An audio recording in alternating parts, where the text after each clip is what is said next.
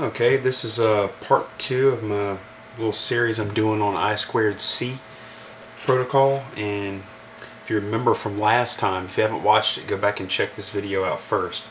But all I had going on, I had a Mega 2560 telling an Arduino Uno to turn this LED on for 3 seconds, and then it would tell it to turn it off for 3 seconds. So I'm going to change things up a little bit. First of all, this code on the Arduino Uno will stay the same because I still just want it to turn this LED on and off, and it's still going to keep the same ID. It has a I2c ID of 5. We're going to keep that the same. But now we're going to bring into this mix a TI Launchpad MSP430. And I'm going to program this using Energia, since I don't know assembler and I don't really know how to program this thing in C yet, which I hopefully will one day learn. But we're going to try and control this speaker with this Launchpad MSP430. Whenever this Mega 2560 tells it to play, it'll play a little tone on the speaker here. So first thing I need to take into account is that the MSP430 is a 3.3 volt device, so I'm assuming I need to use 3.3 volts on the I2c bus. So I am feeding the I2c bus with this 5 volts coming off of the 2560 here. So I'm just going to move this jumper up to the 3.3 volt pin on the 2560. So we're going to lower our voltage on that I2c bus. Now I need to go ahead and hook up my I2c lines. And okay, if you remember, the negative rail on this power bus is the SDA rail. So let me go ahead and grab some jumpers. Okay, and I have my jumpers, and so we're going to hook up SDA first. SDA is pin port 1.7 here on the launch pad. So that's going to be right here. And I'll connect that to negative. And then SCL port 1.6, which is right here. And I'm glad to see they made the pins on the I2c for Energia purposes here and here. I guess it's just that way on the chip because I'll be able to use it on my 14 pin chips too. So we'll go ahead and hook the SCL up to the bus here. And now we just need to connect our speaker. And I'm gonna put the speaker on, let's see, I'm gonna put it on 1.4 here. Put the positive side on 1.4, and then I'll just use another jumper, another one of those DuPont jumpers.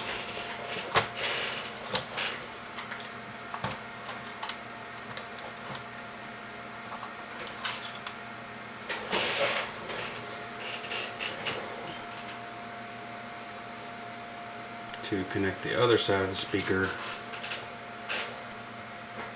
to ground. There we go. Okay, so I'll just go ahead and go into Energia and program this up, and I'm gonna have to program the Mega to send to our new I2c device, and I'm gonna have to program this. This is another slave device. So let's go into software and program it up. Okay, here we are in Arduino first, and this is the code for the I2c master which is the Mega. And just a quick review, including the wire.h library, wire.begin, no parameter because it's the master. I'm waiting 2 seconds just to make sure everybody else is initiated that's on the circuit. And then here's our loop. We're going to send wire.begin transmission to ID 5, which will be the Uno. We're going to write H, which will tell it to go high, or it'll set the LED pin to high in the transmission. Then we wait 3 seconds. Okay. Now we're going to go ahead and include our other bit of code here. Wire.begin transmission. We'll just call the Launchpad MSP430.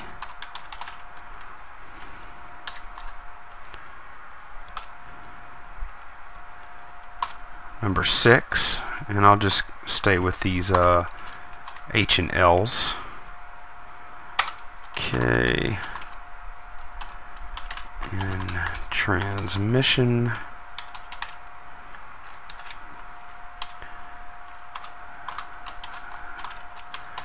And I'll do a begin transmission. Could have copied and pasted. It's okay. Wire.write L, wire.end transmission. Okay, so we're going to have it play a tone for 3 seconds.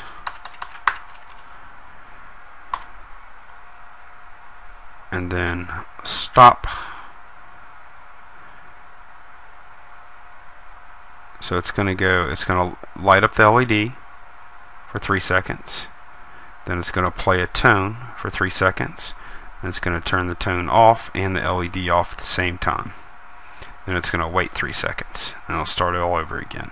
So I think we look good here. Now let's go into, first I'm going to go ahead and pull up my slave code because I can copy it for the most part. And we're going to go into inertia.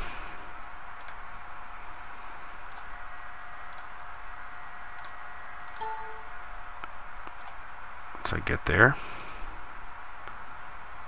Excuse me, this screen is just a mess.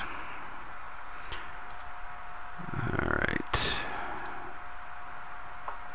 Can't get to my desktop right now, so I'm going to have to go in this way.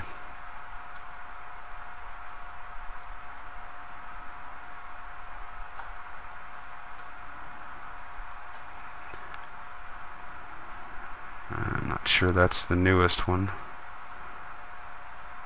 Where are you at? Here it is. Okay, inertia, run.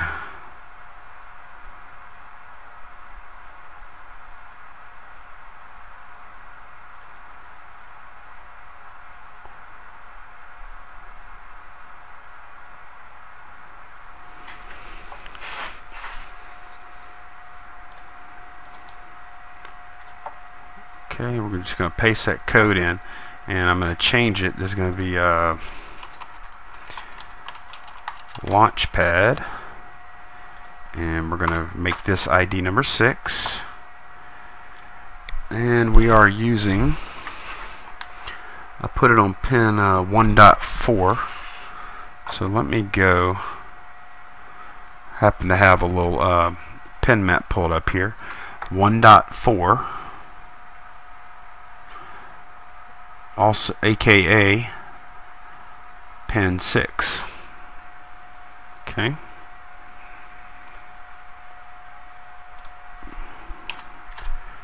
Six output, and I'm going to turn this off. Don't need that. Okay, char C equals wire.read. If C is H, then we're going to do digital write 8 high. Okay. Now this is where we're going to put in our tone code, which I need to remember. I don't remember what the tone code is, so let me look it up real quick. Okay, tone, pin, comma, frequency. Alright, so we'll do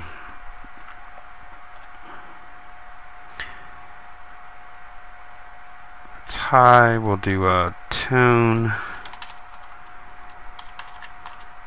on 6, comma, and we'll do 2600 hertz. I'll tell you what, we'll go a little bit lower. We'll do 1900 hertz. Okay. Then once it says low, I think it's tone. I think it's no tone. Yeah. Once it goes low, if C is equal to L, we'll just do no tone. There, and that should be good to go. Let me do a verify on the sketch. Uh-oh, we're not good. No tone was not declared. Let's see.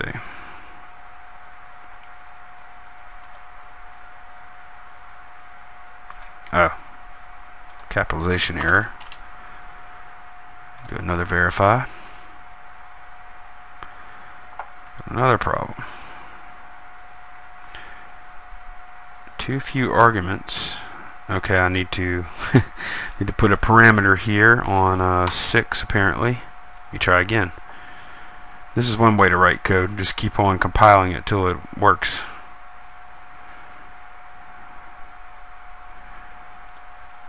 Unfortunately, this is what it looks like whenever a poker dealer tries to write code. Real simple code at that. Okay, looks like we compiled cleanly.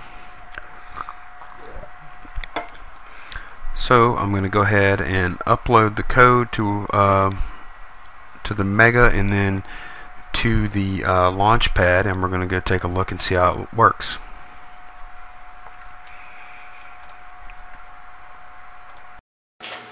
Okay, we've got our code put in to our Launchpad MSP430 and our Arduino Mega 2560, and we left this code alone.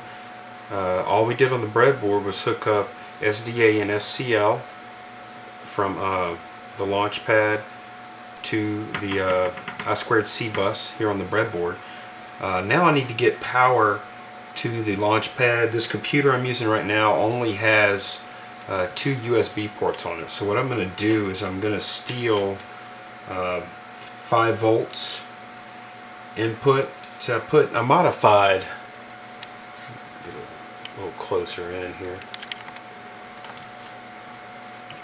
I've seen some of my videos before, you might have already seen this, but if you look at these 2 pins here and here on the Launchpad, I just put 2 pins, and this is those are the power pins. You got ground and plus 5 volts, which is just just test points for the USB input.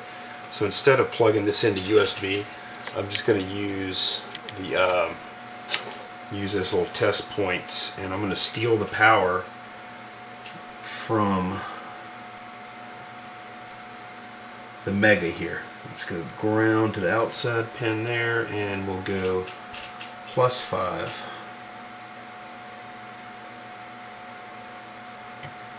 to the inside pin. It'll be just like it was getting power from the USB port. So whenever I power, I'm going to turn the Uno on, and whenever I power this Mega 2560 up, what we hope to see is, if this is working correctly, we hope to see the Mega is going to tell the Uno to turn the LED on. It's going to send the Uno an H, and then the Uno is going to turn this LED on. Then it's going to send, 3 seconds later, it's going to send H over to I2c address number 6, which is the Launchpad, and then we should hear a 1900 hertz tone come out of the speaker while this LED is on. After 3 seconds of the speaker being on, both should go off for 3 seconds, and then it should all start over again. So let me go ahead and plug the 2560 in and see if it works. Okay, light comes on, 3 seconds. Speaker plays. Both go off. Okay, perfect. Light, 3 seconds. Speaker for 3 seconds. Both go off. Perfect. So now we have I2c communication between an Arduino, an Uno, Arduino Mega, and Arduino Uno and a Launchpad TI MSP430 running Energia. The next video I think I want to do is I want to program several MSP430 chips, put them on the breadboard by themselves, and try I2c communication that way. And then I think my I2c education will be over. So thanks for watching. Bye bye.